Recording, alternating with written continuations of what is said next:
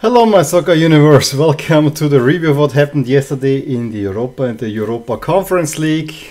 This time we will be starting first with the Conference League and then the Europa League, because I think there were quite some remarkable things happening in both competitions, but stuff in the Europa League definitely sticks out. But I want to actually start my opening observations in a different way, with more opening learnings. What are some lessons that I learned yesterday? Well, first off, never take anything for granted. When I said it last week, I said, well, 2 ties in the Conference League are more or less done. Well, both of them were at one time going for overtime. One actually did. Very closely related to that. Don't do panic buys. Yes, I bought this Anderlecht shirt. Yes, I bought this Nice shirt. The Nice shirt I don't regret as much. I don't regret the Anderlecht shirt either, because it's very nice. But I mainly bought both of those because I expected both teams to make it to the semifinals with relatively comfortable positions. No, both of them were out. Fortunately, I have AZ. Fortunately, I have Basel, which was kind of a little bit was part of a package deal. Let's get Basel in there as well.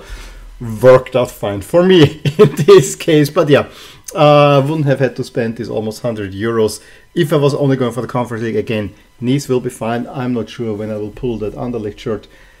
Fortunately, it's a good looking one. I might wear it just like that. And then the last learning is about these guys up there. And thumbnail. Sevilla is Europa League. Sevilla can have a bad season. Sevilla can not look good in the league. Sevilla can have, even at Old Trafford, they look down and out. Everything but. There's an argument to be made that it was kind of a United self-elimination, because, you know, I would argue that 4 of the 5 goals that United conceded against Sevilla were all self-made, and Sevilla didn't have to do much for those. But yeah, it was not a pretty sign. And then the last lesson, but I put a quick question mark, is Serie A back among the top? I mean, not only do we have 2 Champions League semi-finalists, one of which will be a finalist, we also have 2 semi-finalists in the Europa League that could meet in the final, and a Fiorentina team that many have also at least in the final, if not winning it, although they almost were on the brink of elimination yesterday. So that will be interesting, and it's always even more interesting that the top 2 teams in the league at the moment are not in Europe anymore. So kind of the depth of the Italian teams looks really, really good. I will admit, especially true for the Champions League, but a little bit here as well. Luck of the draw definitely had also something to do with it. And at this moment, when I look overall of how both tournaments have been going, the teams that have been eliminated in the playoff stage and then also in the round of 16, it is literally a case of surviving and being drawn with the right team in order to survive, because the run of Basel and the run, for instance, was kind of a little bit odd. Or when I look at United and Leverkusen's difference, United had to go through all the Spanish teams. Leverkusen, yeah, Monaco, but the rest was relatively straightforward. So, you know, the luck of the draw always has to play something, and that's also true for the Italian teams. I will start in the Conference League, as I said already, and will start the team that I'm wearing, AZ against Anderlecht. That this needed penalties was a little bit of an odd one, because AZ came out storming and within 50 minutes had the deficit from the first leg back on level with Pavlidis scoring both. Yes, the first one was a penalty that was contentious. However, the second one was really nicely played, and there were chances there even before they have to make it 3-0. The game would have been settled right there and then. That this did not happen, I think, has to be seen as a little bit of a letdown. There wasn't much coming from Anderlecht. Yes, they had the occasional chance, and I thought maybe just before the end of regulation that Anderlecht could score and go through. Was not happening. Second, in the overtime, it was also more or less AZ, and then it goes to penalties, and the referee chose the goal. Both sets of fans were there, which I think was quite kind of nice. That all the penalties are converted. Vertonghen has the first one saved by Matt Ryan, Australian team goalie, and also the last one by Sardea was also saved, and so AZ had it relatively easy moving on in that sense. it shouldn't have taken overtime. Now, from my personal point of view, who was I supporting? I think going into it, I would have gone AZ all the way, just because I got that Anderlecht jersey that I showed you before. There was a bit of me, why couldn't Anderlecht move on, that I can use it, but overall I actually think AZ is a better team. They have eliminated Lazio. It's one of the few, it's the only team that have eliminated an Italian team this season, so I think there's something to come. Speaking of Italian teams, Fiorentina against Lech Poznań. Fiorentina's lineup definitely said, we will be cruising. We are not giving up a 3-goal lead. Well, Sousa pulls one back after 9 minutes out of nowhere. But then Fiorentina actually settled into the game quite nicely. Should have had a penalty. I mean, the way Gonzalez is being elbowed in the box and then even stepped over, although that is not a penalty foul, with blood and so on. How the referee and the VAR do not look at this, especially the clear elbow. That was a little bit beyond me. The next part, of course, is also that Lech Poznań put a lot of physicality into this game to get to Fiorentina. And then they get a penalty that I don't know what the referee saw. And this is so, I mean, the foul on Gonzalez, that was a clear penalty. What was given there, it did not look like a penalty call to me.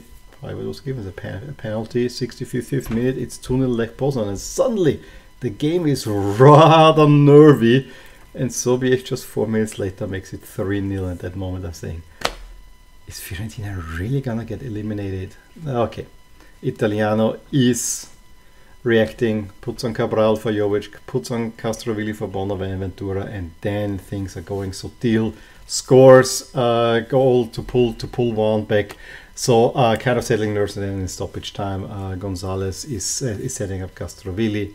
It's a 3-2 win for Fiorentina, who move on. But there was a scare a little bit like with Braga, but they also had a pretty big win in the first leg away from home, and then found themselves 2-0. I think they won 4-0 away from home and then 2-0 at home down, but they also found the goals. This one was a rather close one as well, and you gotta see.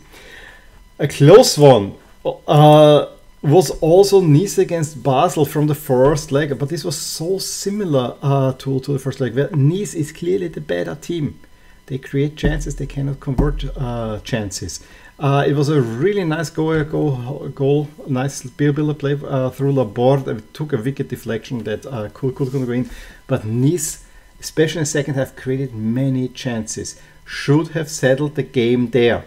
And then Calafiore puts it up to Augustin in the 86th minute, and it's a 1-1 out of nowhere for Basel.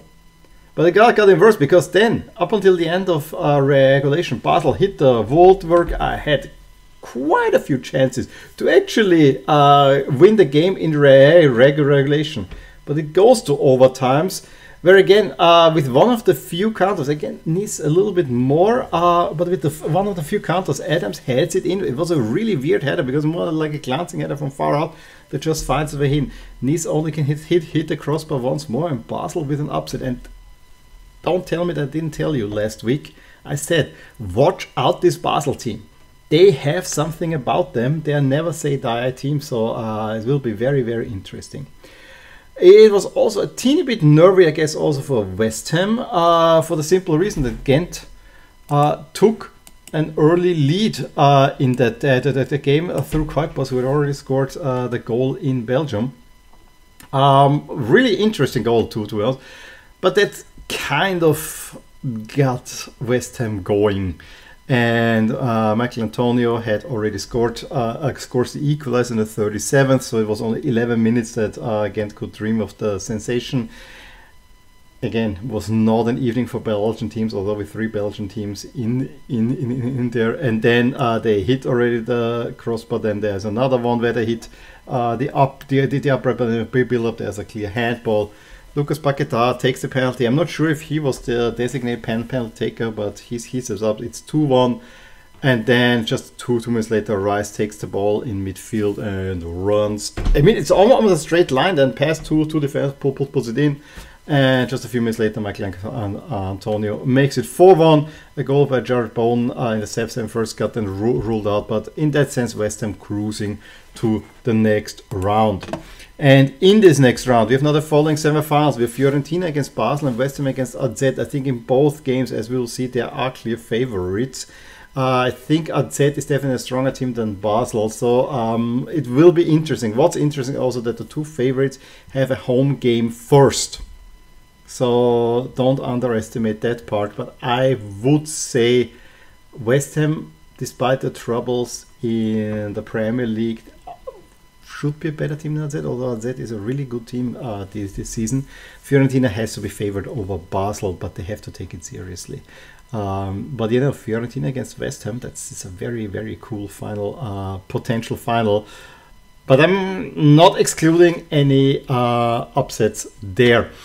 As for the favorites, you see that Fiorentina are huge favorites over Basel, 75 to 25%. Moving on with West Ham, AZ also. I mean, 60-40, that's pretty one-sided already, but 75 to 25, it's the biggest difference there that we have. Fiorentina. Others are, according to the ratings, the strongest team remaining in that competition and have now 43% chance of winning it all. This would be a first European trophy for Fiorentina, I think, since the 60s or something like that.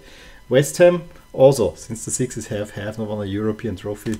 So, gonna be interesting. AZ Basel, of course, have never won a European trophy. Well, over in the Europa League, we have the game that finished last, first on the rundown. Roma against Feyenoord. That, I want to say, was probably the most tense of all the games, because the two teams match up quite interestingly, with Feyenoord putting a lot of hard work in there. Maybe a little bit, how to say, agricultural, a little bit more on the back, although I don't mean this as a demeaning thing. Way to say, with some crafty players up front, whereas Roma have a lot of talent on the side. I think this Roma team is quite good, but also a lot of experience. It was already a back and forth battle in Rotterdam. This time, the first half, I wanna say, was Feyenoord could keep it rather level for most of the time. And welcome to the weird world of my soccer universe. You know that Roma, after Milan, is my favorite team in Italy, but I have a real liking for Feyenoord, and this is not in small part to Gernot Trauner, the former last captain playing there, who, let's face it, whenever he comes up against players of a high quality, he's out of his depth. Let's face it, and it was that case in this game as well. So, because of him, and because I actually really like what Feyenoord were doing this season, I actually was initially saying, yeah, Feyenoord, it would be really nice to get maybe get one over Roma for the lost Conference League final. So initially I was for Feyenoord, but the longer the game went on, then I was thinking, Roma is in a top 4 race with Milan, and we have not mentioned it yet. We talk Juve last, but Juve got points back, so that's becoming a real challenge now. Milan in the semi-final. Roma better get in the semi-final as well. And as much as I want Milan and Roma going in, I think only one of those two will make it into the Champions League. And let's face it, if it comes down to it, I'm going Milan, and it's better if Roma still has stuff to play for. So my allegiances switched somewhere midway through the first half to Roma, at a point where Roma actually really threw everything already at Feyenoord. They took the lead through Spinazzola, where Feyenoord could not clear. I mean, Roma came out from the half break, trying to eat Feyenoord alive. Spinazzola scored. They created tons more chances. However, then Szymanski cross is headed in by Igor Peshao in the 80th minute, and at that point, Feyenoord, who were under serious trouble, actually would go on again, and seemingly were really much on a way to really shut out Roma. However, Roma can bring on a Tammy Abraham, they can bring on a Paulo Dybala, and it is Dybala who gets the ball from Pellegrini, makes a brilliant turnaround. Trauner puts it into the net in the 89th minute, and you could see how Feyenoord players were deflated from that goal. That more or less killed the tie already. This piece of brilliance from Dybala, and in a way, I also have to be now taking all the emotions, all the calculations out of it. Roma were the better team, are the better team of the two. But Feyenoord with the hard work can make up for some technical limitations that they may have in the squad. When I went to overtime, there only ever was one winner. Tammy Abraham hit the crossbar. El Shaarawy, after a nice Abraham assist, was a really nice move where all the Feyenoord defenders were a little bit late. 101st minutes is 3-1 Roma. I did not expect Feyenoord to come back, and they didn't. Pellegrini in the 109th scores one, then even Feyenoord players sent off. Also a Roma, a guy from the Roma assistant staff was sent off for quite a nasty push on Feyenoord. But yeah, overall on balance, Roma I think deserved going through. It was much tighter than it was probably expected, but I think the class overall shone through. Glad I didn't buy Union Saint-Gilloise jersey. I wouldn't have minded them beating Leverkusen, but I always thought that Leverkusen are too good of a team, and it played right in the hands that within 65 seconds they had it 1-0 through Moussa Diaby. Because now Union Saint-Gilloise had the onus of making the game, and this is where they're not good, and so Hlosek plays it to Bacca in the 37th, and it's 2-0. And that settled the tie. Frimpong in the 60th makes it 3-0. At that moment, I thought, oh, this could get ugly for Union Saint-Gilloise. However, Terho gets one back, and then they even hit the crossbar. Had some chances. That game could have turned if one of those shots goes in, but Hlosek then in 79th settles it 4-1. Leverkusen are through to the semifinals, a stage they also have not been for a long time. We have to go to the big one. Sevilla against Manchester United. After an absolutely mad first leg, where United controlled everything. The only thing they didn't do is score a third one, and then gave up 2 freak own goals. You thought that United, despite not having Bruno Fernandes, might actually be overall the better team. However, let's face it, Sevilla in the Europa League is its own animal. It doesn't follow logic very much, and the crowd were fully behind them. They were there to hurt United if need be, and I think the hair definitely took a little bit of the pressure from there, because 8th minute the Maguire plays the ball back to the hair, and then Maguire says, I'm free. However, 3 Sevilla players realized that themselves, especially Eric Lamela, who immediately gets the ball of Maguire to Enesiri, who puts it into the net. De Gea cannot play this ball. He has to play it outside. You see, Maguire gets the ball in a center goal with players around him. The ball needs to go on the side, not to Maguire. That makes it 1-0, and it did not get better. It really didn't get better. United were a shamble. They were a shadow of themselves.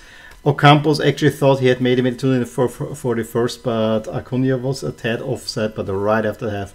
Rakitic corner, but they had takes a little weird trajectory into net. 2-0 Sevilla. At that moment, everyone knew they're not coming back, and then Enesiri, the hair plays it out. Is short. It goes to Enesiri, who just can put it in more or less in the empty net. Again, United, 2 goals they scored themselves. It was down to the hair. Sevilla just had to do their chances and interrupt the play of United. And United, who were considered one of the favorites to win this competition, now out. Out are also the surprise from the last round, Sporting. And I'm not sure how deserved it that overall is, because in Turin they should never have lost. They created so many chances to take a good lead over Juventus, and they end up losing 1-0, and it did not start well for them. Juve, of course, buoyed by getting the 15 points back, although, as I said, there will be a little bit more in my Serie A review. I don't think it's quite done yet, but I would imagine that Juve will get either a smaller punishment, if at all, because of timing and so on. But, you know, I'm just repeating what I hear and what I could get up. So Rabiot, after gives them the early lead. However, Sporting come out. They know they need 2 Rabiot fouls. Sporting player in the box rather clumsily. Michael Edwards steps up. It's 1-1. Then Juve having a bit more of the game. However, the big chance was for Sporting there, who just missed a little bit wide. And then in second half, it was all Juve just hanging back, trying to defend it all off, which largely they did. However, Sporting had 2 pretty big chances. The best one fell, of course, to Cortés, who in the 87th minute gets the ball in a very good position. He just has to connect, but I think he has even the time to compose himself to pull it into the empty net. That didn't happen. At that point, it was clear that Juve are going through. And so we are looking also here at a rather interesting semi-final with 2 Italian teams having a home fixtures. And of the 4 semi-finals, we have in the first leg 3 Italian teams at home and 3 Italian teams away. Roma have to play Leverkusen. Don't underestimate that one. Roma might be the big city team. However, Leverkusen have been really good under Xabi Alonso. I wouldn't be surprised if Leverkusen oust Roma. And Juve Sevilla is kind of the fixture that we have to look at, because Juve on paper is probably stodgy enough and definitely better suited to probably hurt Sevilla than it was United. I don't think they will make those mistakes that United will be making. However, it's Sevilla in the Europa League. This is like Real Madrid in the Champions League, so don't take anything for granted there, honestly. If I go by my model, the 2 Italian teams will play in the final. They are slight favorites. However, I would give Sevilla the boost that this is level between Sevilla and Juve. I can very well see Sevilla making it to the final and winning another Europa League. It is so crazy with this team, but you see the chances here, it's Juve and Roma. Roma slight favorites over Leverkusen. As I said, while on paper the 2 Italian teams might be favorite, I can see the other final very much as well. So that was it from me from these 2 competitions. It was a highly entertaining evening, yesterday, with loads of drama. Yes, a few matches like Sevilla and Leverkusen went out of hand or West Ham, but we had 3 overtimes, we had a penalty shootout, we had many close calls. It was interesting, and these 2 competitions were dishing up more action than the Champions League has been this year, and that I think is a good thing if you watch this, because you are very much rewarded, and I hope this will continue. I want to close that I probably will do the review video for the first leg of the semifinals rather late, because I will not be at home on that week, on that Thursday and then Friday, so this might come on a Sunday morning a little bit late, but hey, I will do it. In any case, give me a thumbs up if you enjoyed this video. Please drop a line what you thought about the games, and I'll talk to you soon. Bye. Hey there, I really hope you enjoyed this video, and if you did, here are some videos and playlists that you might enjoy too. Also, please consider subscribing to this channel and hitting the little bell icon so that you get notified whenever something happens in my soccer universe. And with that, have a wonderful day. Bye.